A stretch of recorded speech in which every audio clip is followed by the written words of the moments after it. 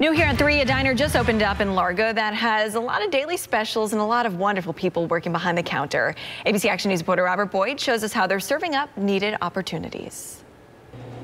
Well, this here is Emily. She is one of 10 members of the special needs community to be working here at Ruru's Diner, and she says she is so happy to have a job.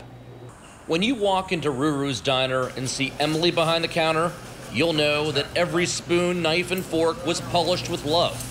She's the silverware manager.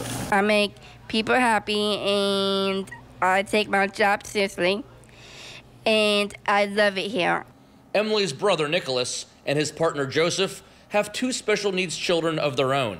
When they opened the diner, they immediately asked, "What can we do to help?" And I said, hey, let's talk about doing a volunteer program at the restaurant teaching job skills to the individuals, with special needs.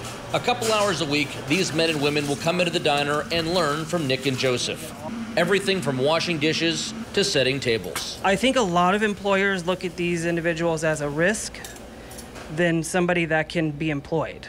And I'm always the risk taker. Like I want to see people succeed.